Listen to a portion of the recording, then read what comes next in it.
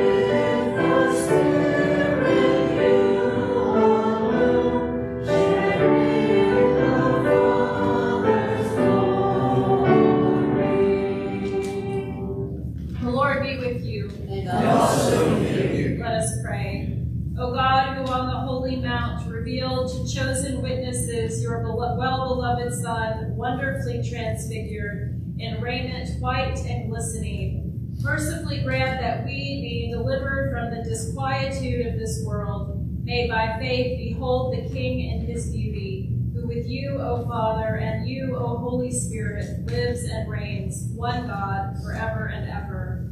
Amen. Please be seated.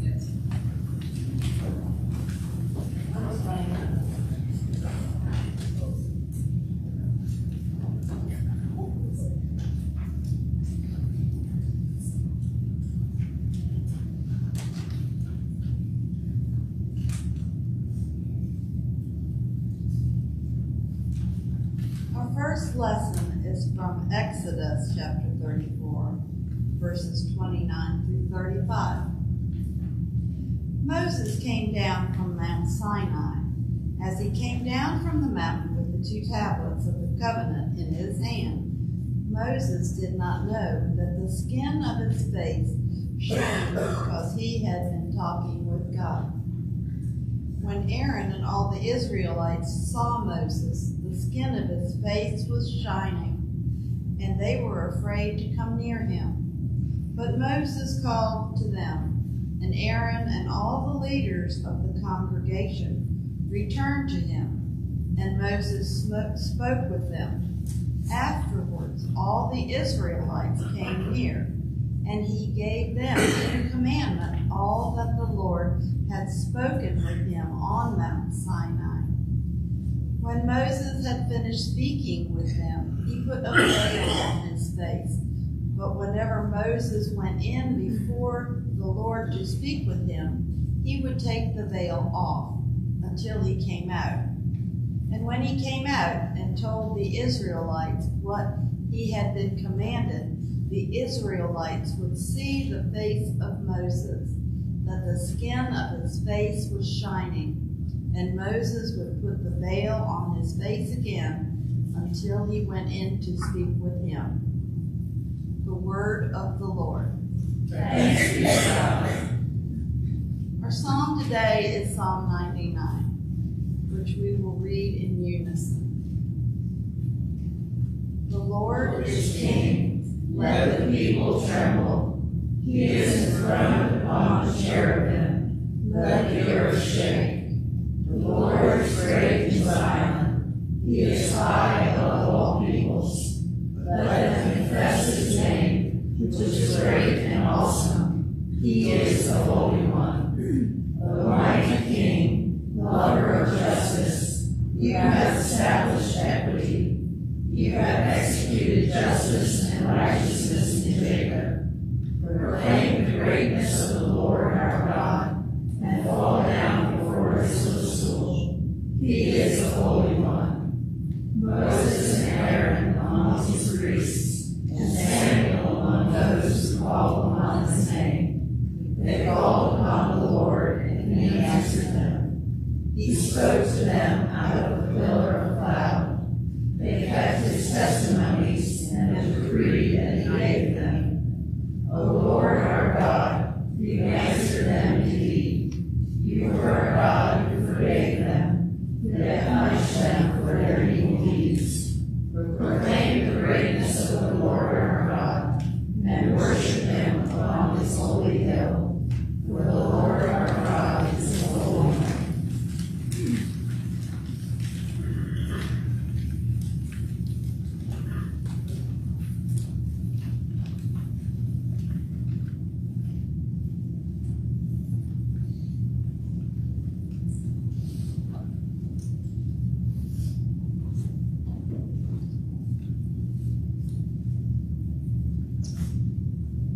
From the second letter of Peter. I think it right, as long as I am in this body, to refresh your memory, since I know that my death will come soon, as indeed our Lord Jesus Christ has made clear to me. And I will make every effort so that after my departure, you may be able at any time to recall these things. For we did not follow cleverly devised myths when we made known to you the power and coming of our Lord Jesus Christ, but we had been eyewitnesses of his majesty. For he received honor and glory from God the Father when that voice was conveyed to him by the majestic glory, saying, "This is my Son, my beloved, with whom I am well pleased." We ourselves heard this voice come from heaven while we were with him on the holy mountain. So we have the prophetic message more fully confirmed. You will do well to be attentive to this, as to a lamp shining in a dark place, until the day dawns and the morning star rises in your hearts. First of all, we must understand this, that no prophecy of Scripture is a matter of one's own interpretation, because no prophecy ever came by human will, but when men and women, moved by the Holy Spirit, spoke from God. The word of the Lord. Thanks be to God.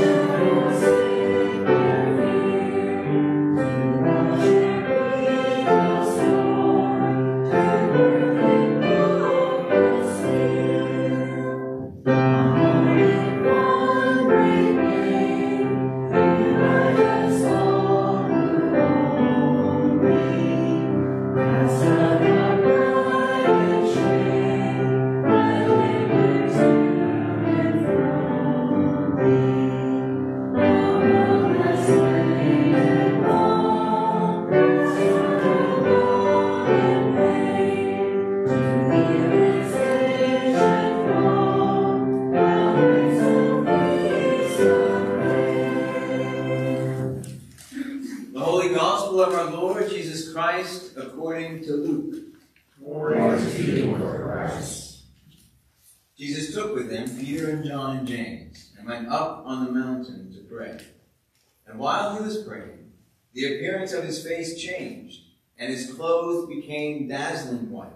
And suddenly they saw two men, Moses and Elijah, talking to him. They appeared in glory, and were speaking of his departure, which he was about to accomplish at Jerusalem. Now Peter and his companions were weighed down with sleep, but since they had stayed awake, they saw his glory, and the two men who stood with him. And just as they were leaving him, Peter said to Jesus, Master, it is good for us to be here. Let us make 3 dwellings, one for you, and one for Moses, and one for Elijah, not knowing what he said. And while he was saying this, a cloud came and overshadowed them, and they were terrified as they entered the cloud. And then from the cloud came a voice that said, This is my Son, my chosen. Listen to him. When the voice had spoken, Jesus was found alone. And they kept silent, and in those days told no one any of the things that they had seen. The Gospel of the Lord. Praise to you, Lord Christ.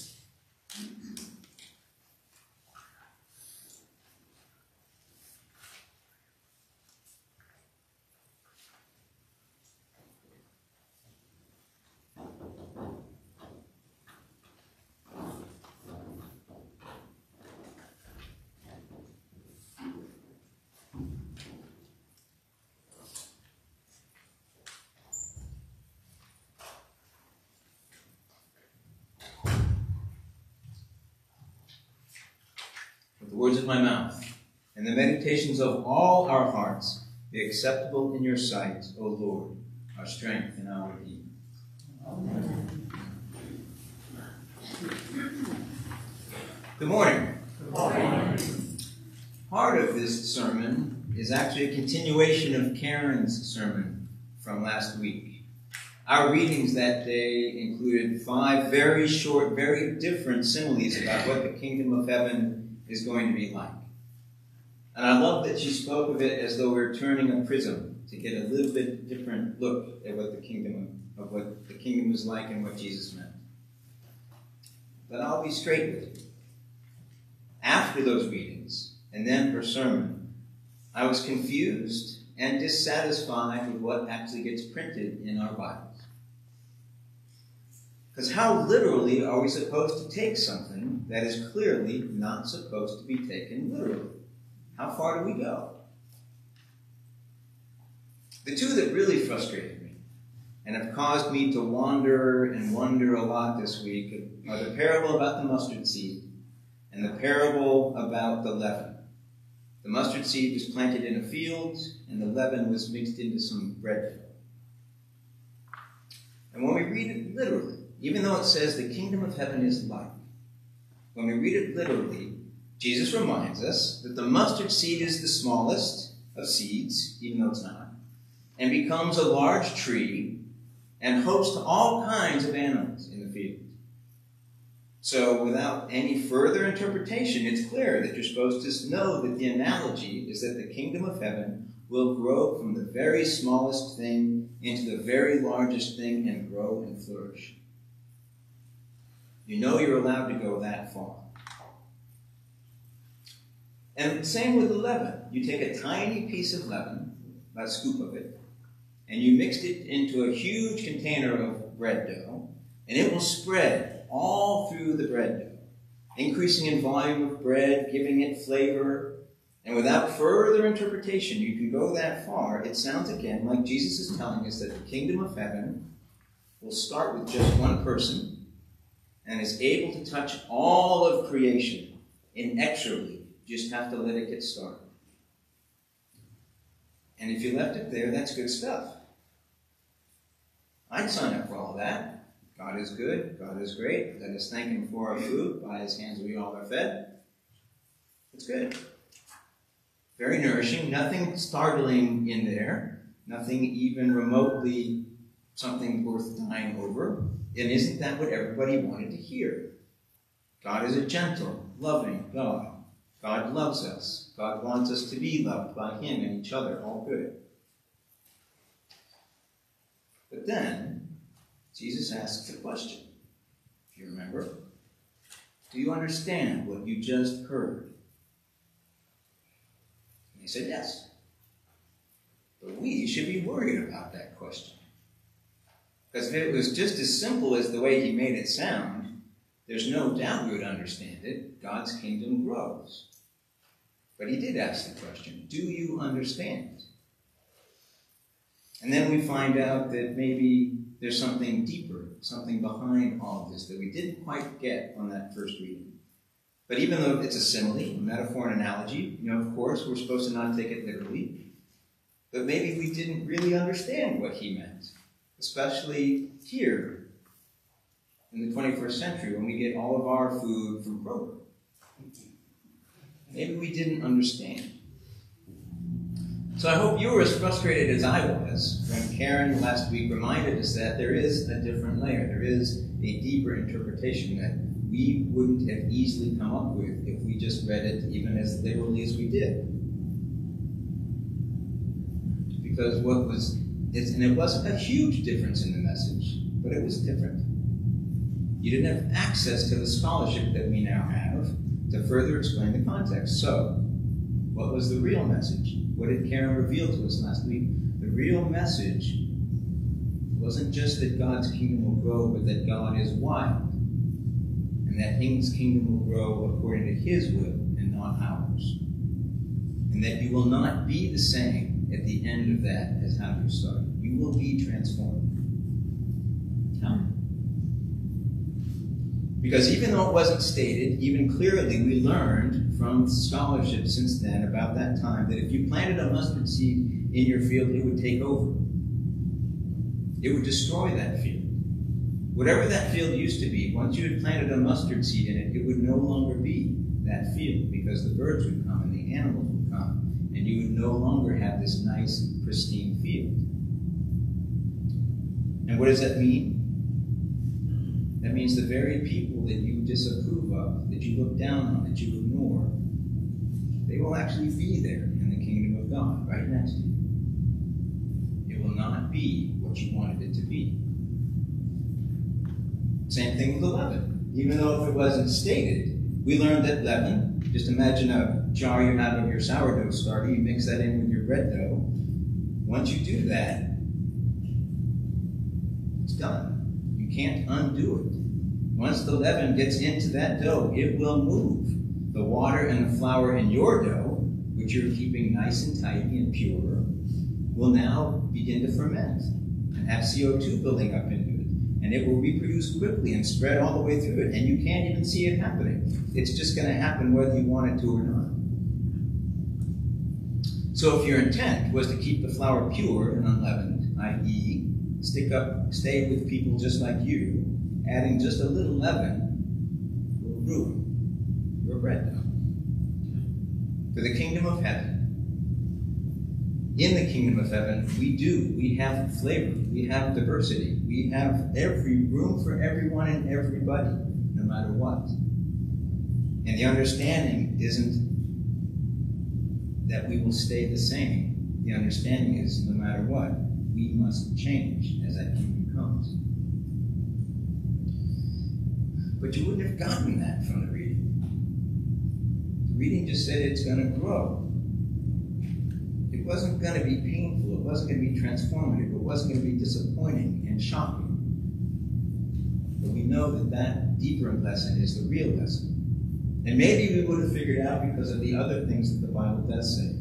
But for sure, we now know that that understanding is because we've now looked deeper and now tried to understand what it meant to be a mustard seed in the field and what it meant to have leaven in your bread dough.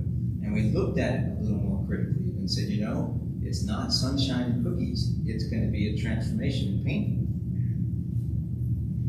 And that frustrates me. I want to understand what the Bible says.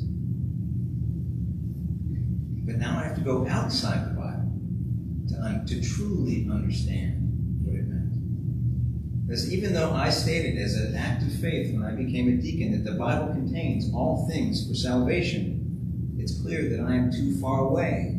I am 2,000 years away in culture and time to easily understand and get the same message that the people who heard it the first time got. So it's almost as if every Bible now should have footnotes, lots of footnotes. This is what it says, and a footnote. This is what it meant at the time, and a footnote to that. This is what you now should understand, because you don't. Because if we know that the people who heard Jesus and wrote down what he said didn't write down what they understood because of what he said, I'm not going to get the same understanding.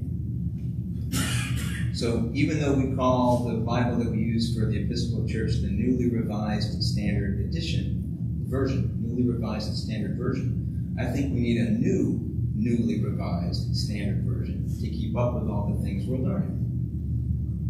Because why would we risk someone else reading what we read and not understanding what we now understand? Because we've gone a little deeper, we've gone a little outside and done some more scholarship.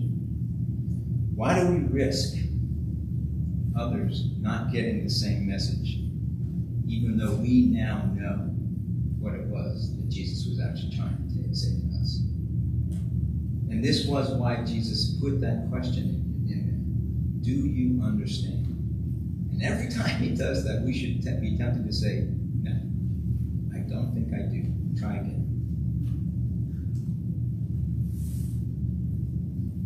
Because remember, the person who wrote a letter today to us was the poster child of trying again and not understanding. So this is from Peter. Peter was one of those people who had heard Jesus, talked with Jesus about what he heard, got it wrong, tried again, talked to him some more, got it wrong, tried again. Peter is us. But we also heard today that we also need to remember that Peter saw. Peter was there. So Peter was on the mountain. And even as confusing as that was, later on in his life, even though he didn't know it at the time what it would mean, and maybe only later realized what it meant, it was a thing he held on to. Remember what he says about this. He said it was a lamp shining in a dark place. It was a light before the dawn. And that's because he was there. It happened to him.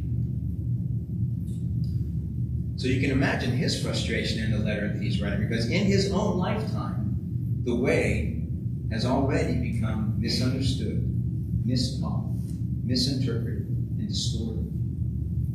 And he is surrounded by people who are trying their best to figure out how to convey to each other what's happened and what our changed relationship is with God. And maybe they had good intentions, but he came up with a phrase that got my attention very quickly. He says, we did not use cleverly devised myths. And that should give us all pause for thought. Because myths are things we make up and attempt to understand something real. So like Zeus being the cause of thunder and lightning by throwing lightning bolts. Or like sacrificing a dove so that you can return to your community. Like Apollo's chariot being the thing that holds the sun as it goes across the sky. Like eating fish on Friday. Like not eating chocolate during Lent. Or prosperity gospel. All of these things are things we make up to fill in the gaps of what we know. Now, maybe you could even say that the whole Book of Common Prayer could be a cleverly devised myth to come up with reasons for why we do the things we do. And I'm going to pick on just one, the Nicene Creed, which we will be reading together in a few minutes. And it has a little bit of a myth in it right now, as it's printed. There's a short phrase where we talk about the belief in the Holy Spirit that says we believe that the Holy Spirit proceeds from the Father and the Son. Well, you know what? We actually don't believe that anymore. Perhaps, therefore, we might never have been supposed to believe it. It was never true. In the 6th century, it was added. And for those of you who study church history, This was the Great Schism. This is where we split from the Orthodox Church. Those three words, proceeds from the Father and the Son. And the Son meant to the people who adopted it that the Holy Spirit was not the same as the Father and the Son. And it caused a great schism, wars, deaths, persecutions, permanent splits. For 1,500 years, those three words have kept us apart. And that should make you angry, because three words shouldn't keep us apart. Fortunately, 30 years ago, we decided as the Anglican community that we were wrong then, and that we would agree to take those three words out of our Nicene Creed. And you can say, is this a big deal? Is this worth talking about, those three words? It comes and goes. Does it make a difference? Well, it makes a difference to some.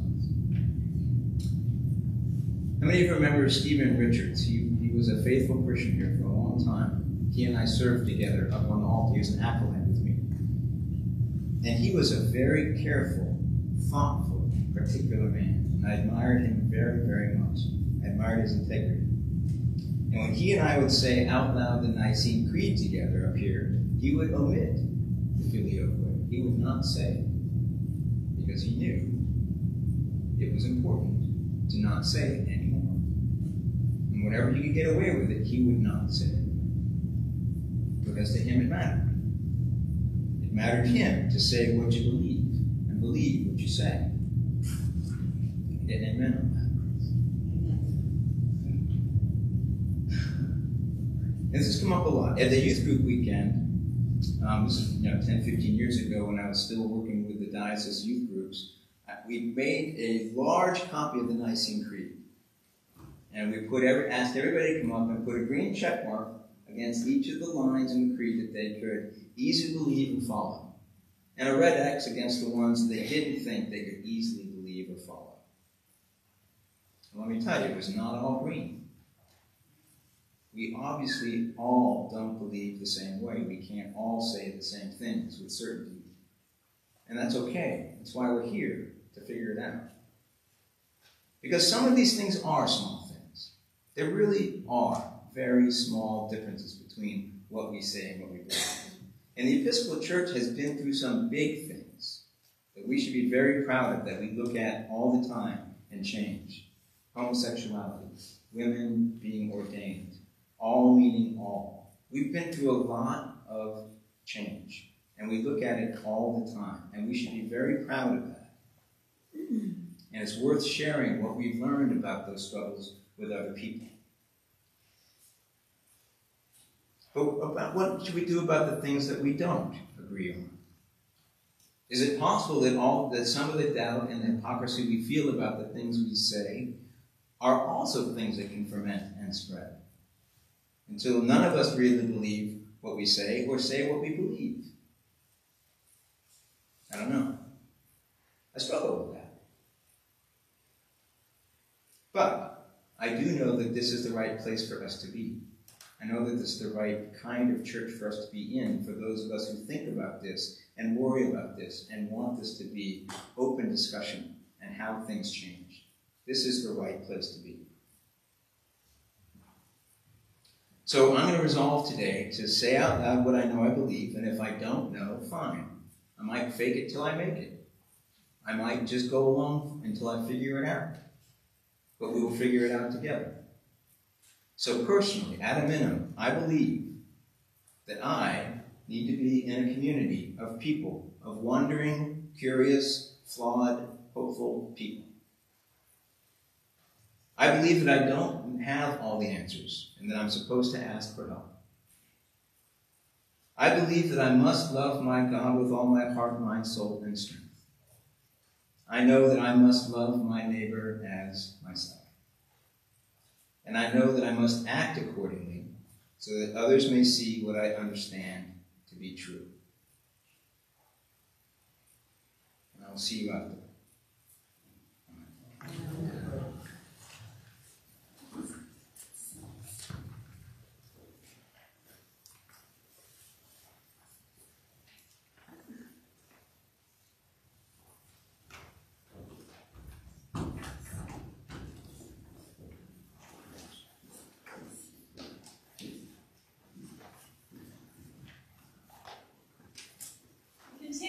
page 8 in your service leaflet, I invite you to stand as you are able, and together let us affirm the faith of the Church in the words of the Nicene Creed.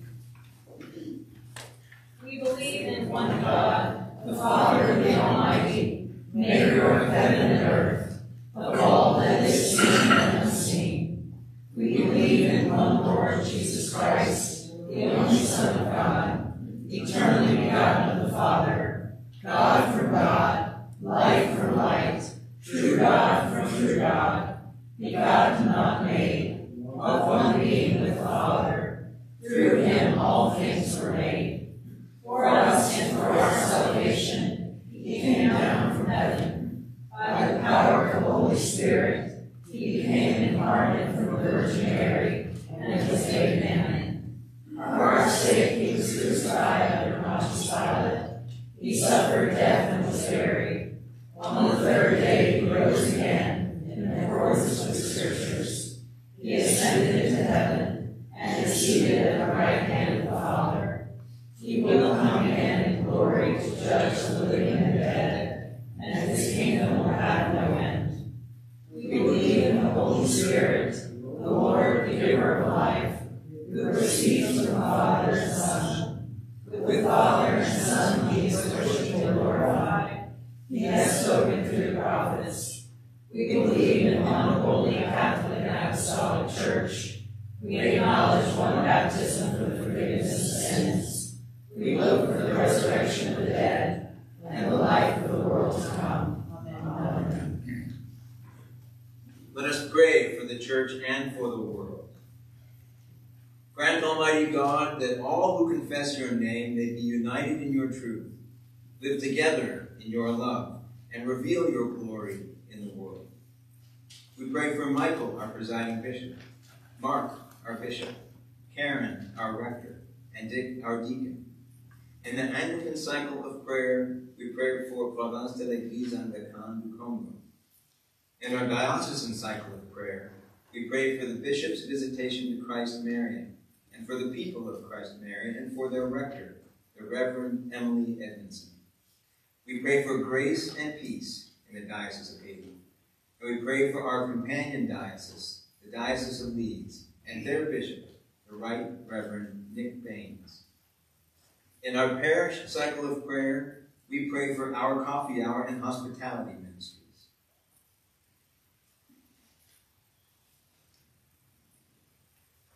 God, in your mercy, hear our prayer.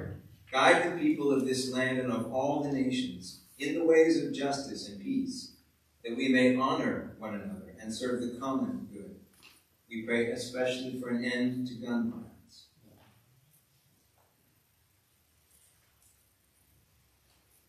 God, in your mercy, hear our prayer. Give us all a reverence for the earth as your own creation, that we may use its resources rightly in the service of others, and to your honor and glory.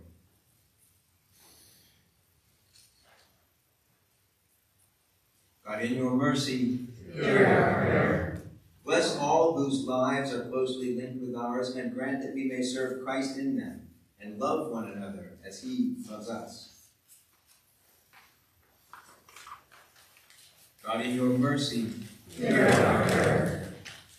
Comfort and heal all those who suffer in body, mind, or spirit, especially Jessica, Ron, Marion, Andrew, Shelby, Lawrence, Tanya, George and Rita, Val, Shauna, Loretta, Sandra and Fred, Courtney, Lucian, Judy, Carolyn, Hugh, Louis, Lori, Neil, Gabe, Woody, Fred, Mary, Collins, Joseph, those we now name either out loud or in our own hearts.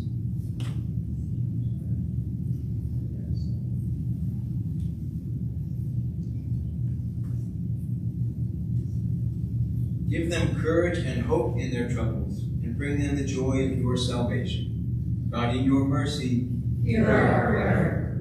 We commend to your mercy all who have died, especially those we now name out loud or in our hearts.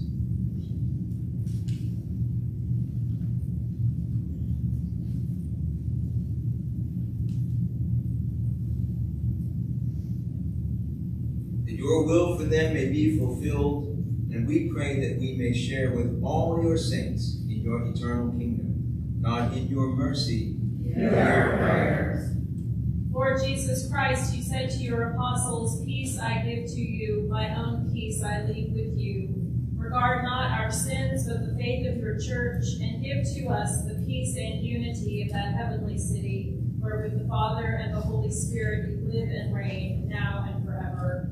Amen. Let us confess our sins against God and our neighbor.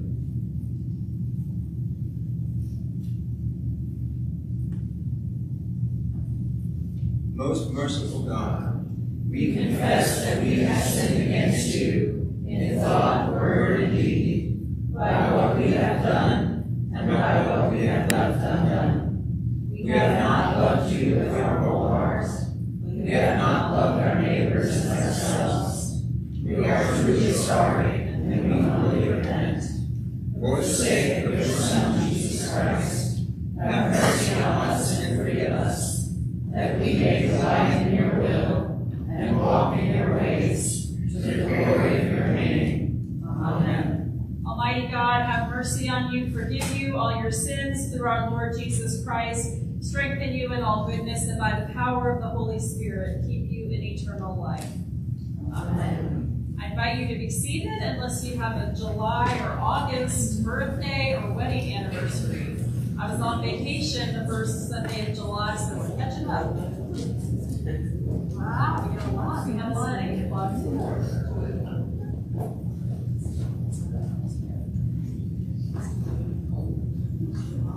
July and August. Great. So who's got a birthday in July or August? Alrighty, well let's pray for you all. Almighty and eternal God, bless and protect these your servants. Guide and direct them as they follow Jesus' way of love.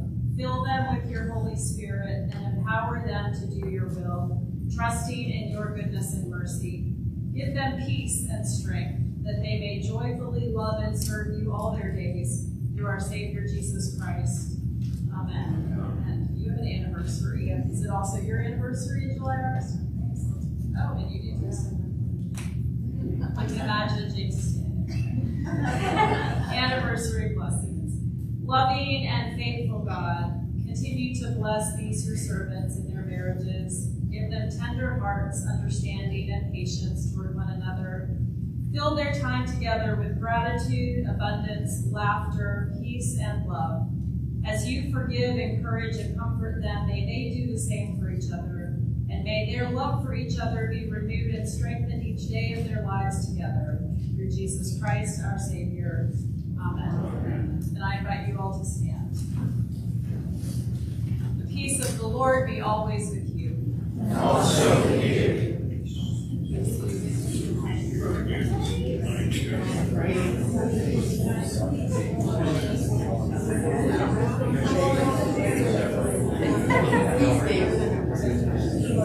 Oh, wow. 50?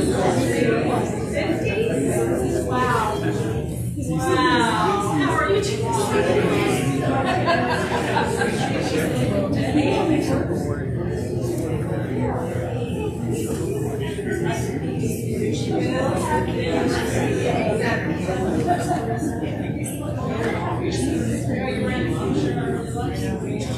I mean, that's all your shirts, but that was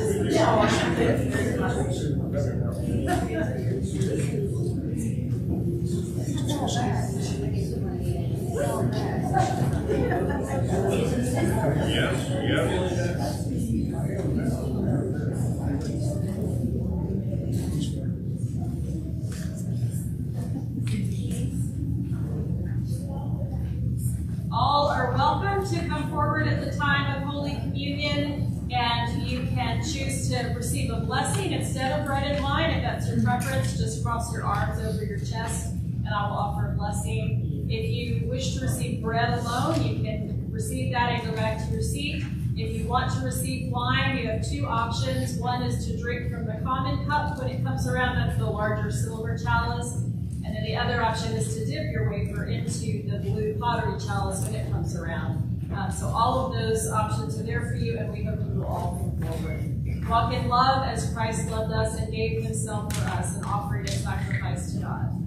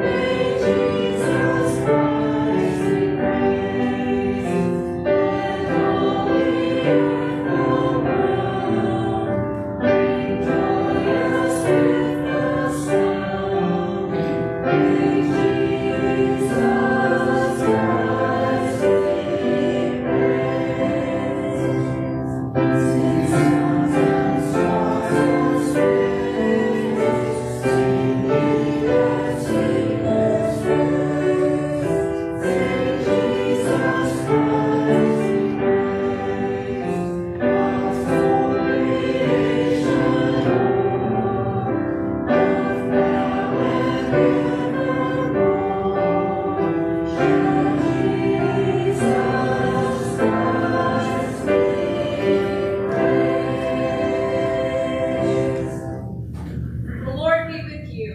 And also with you. Lift up your hearts. We lift them to the Lord. Let us give thanks to the Lord our God. It is right to give our thanks and praise. It is right and a good and joyful thing always and everywhere to give thanks to you, Father, Almighty, Creator of heaven and earth, because in the mystery of the Word made flesh, you have caused a new light to shine in our hearts, to give the knowledge of your glory in the face of your Son, Jesus Christ our Lord. Therefore we praise you, joining our voices with angels and archangels and with all the company of heaven, who forever sing this hymn to proclaim the glory of your name.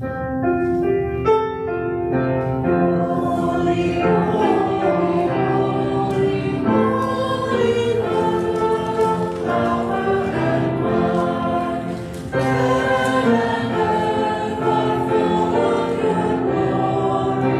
Hosanna in the highest.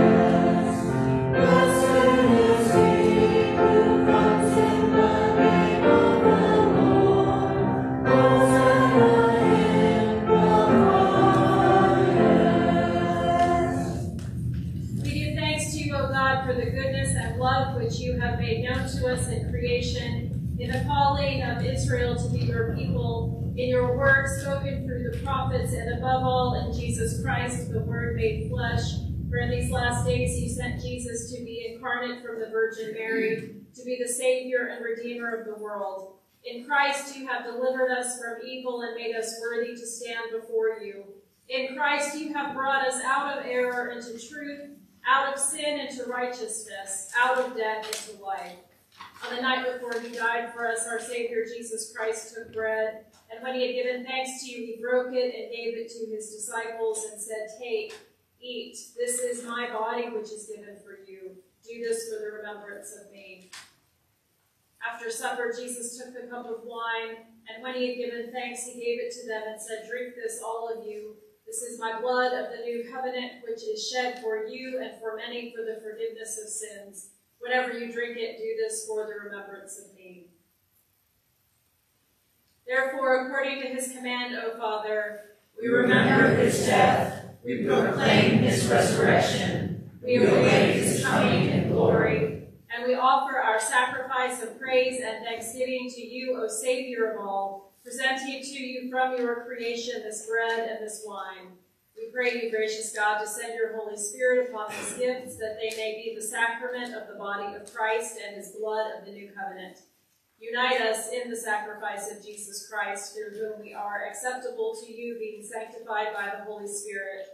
In the fullness of time, put all things in subjection under your Christ, and bring us to that heavenly country where with Peter, James, and John, with Elizabeth of Palestine, Elizabeth of Hungary, and all your saints, we may enter the everlasting heritage of your children.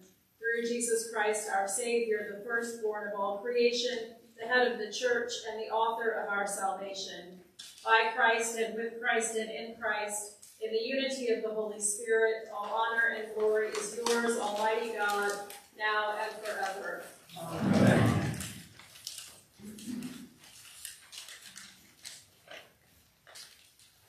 And now, as our Savior Christ has taught us, we are bold to say, Our Father, who art in heaven, hallowed be thy name. Thy kingdom come, thy will be done, on earth as it is in heaven.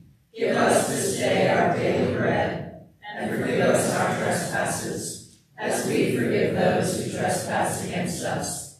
And lead us not into temptation, but deliver us from evil. For thine is the kingdom, and the power, and the glory, forever and ever. Amen.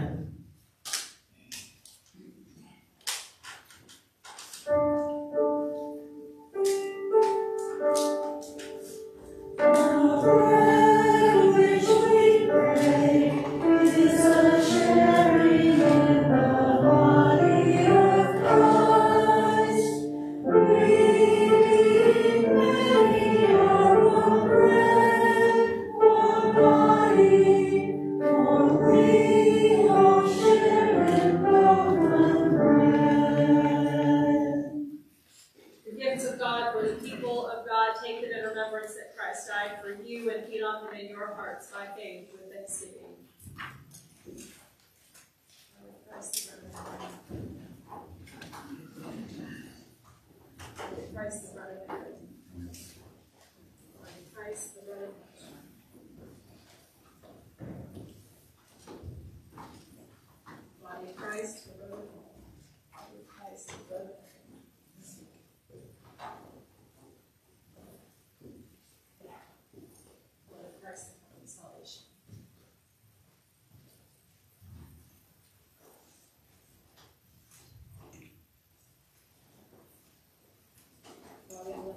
Jesus Christ, keep you in everlasting life. Body and blood of our Lord Jesus Christ, keep you in everlasting life. Body and blood of our Lord Jesus Christ, keep you in everlasting life.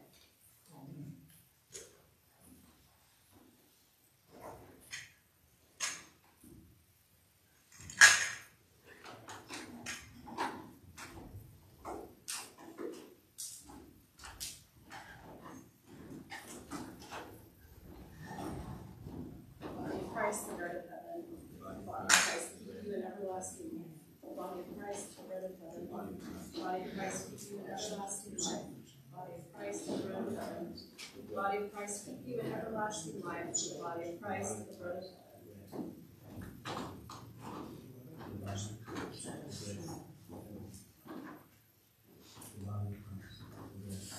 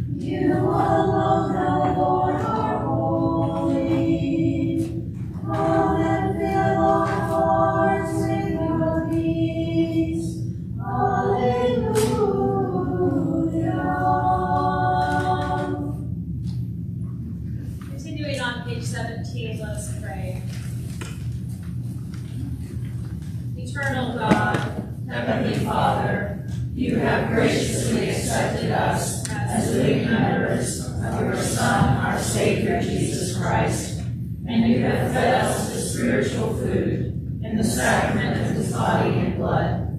Send us now into the world in peace, and grant us strength and courage to love and serve you with gladness and singleness of heart, through Christ our Lord.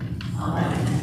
The peace of God, which passes all understanding, keep your hearts and minds in the knowledge and love of God and of his Son, Jesus Christ our Lord. And the blessing of God Almighty, the Father, the Son, and the Holy Spirit be upon you and remain with you always. Amen.